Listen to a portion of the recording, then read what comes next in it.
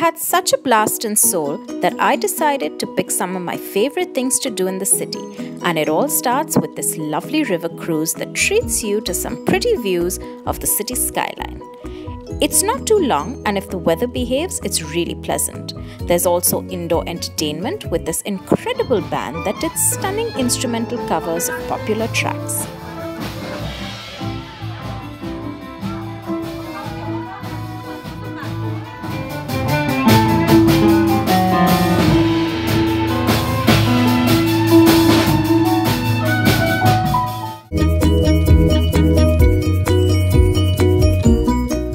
One of the most visited places in the city is the Gyeongbokgung Palace.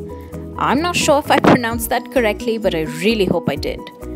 There are a couple of palaces in Seoul, but this is the main one and probably the most visited. If you happen to visit in the morning and check the timings, you can also catch the change of guards ceremony. Now, they aren't really royal guards, they're actors recreating a scene, but it's still very entertaining and makes for great videos. The day I ended up actually visiting the palace was a bit gloomy with rain, and I missed all the sunshine from the day before, but still very pleasant weather. Okay, I am here at the Gyeongbokgung Palace and it is raining, so unfortunately I'm all covered up. But it's actually really nice weather. It's quiet, there are not that many tourists, and it's really pretty.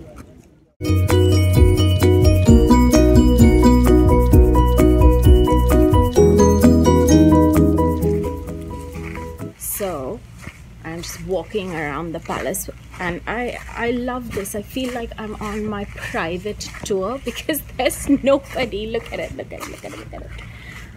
It's just me. But it's really nice.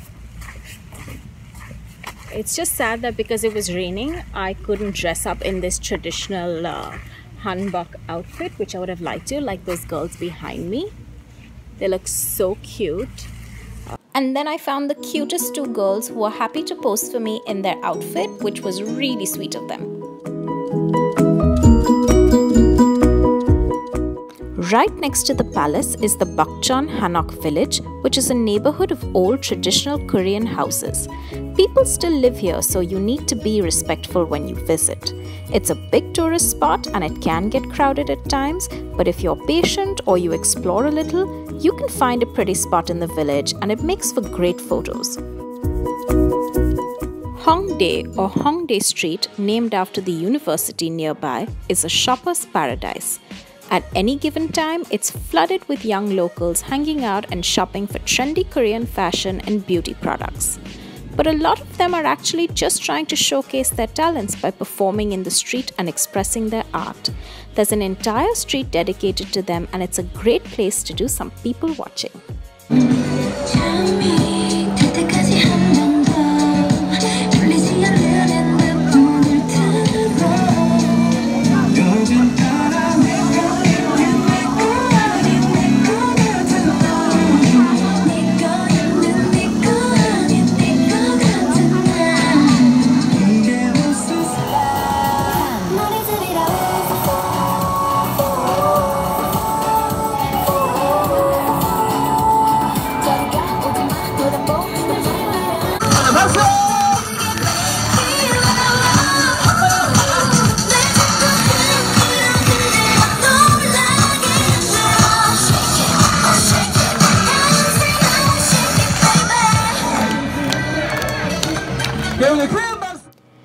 A visit to Seoul's End Tower starts with a short cable car ride up the hill.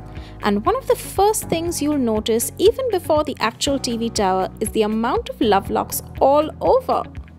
They're actually running out of place to put them, but folks seem to love it.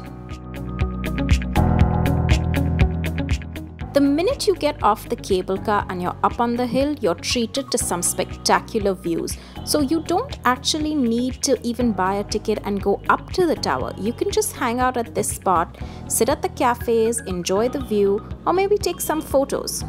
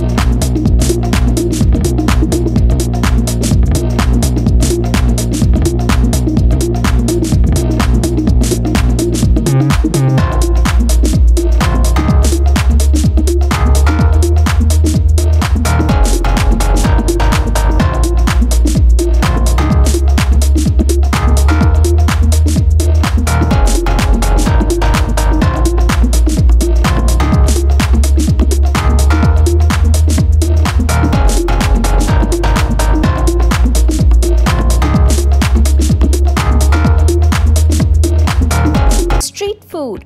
Oh my gosh, you can't miss the amazing street food in Seoul, and I've got a detailed video on that, and I'll put the link to that in the description box, so make sure you check it out. But pro tip, when you're in Seoul, just eat on the street.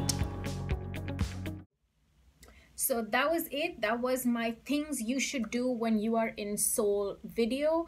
Of course, it's not everything that you should do. There's a lot more, but I feel like these will give you a little bit of an essence of what the city is like. And hopefully, if you've done other things or if you've been, I'd love to hear what you did or what you think would be great. So make sure you leave me a comment. I want to hear from you. Also, make sure you hit the like button because, you know, it helps. I hope you've subscribed. If you haven't already, hit the subscribe button and enjoyed this video. I hope you liked it. I'll see you guys soon.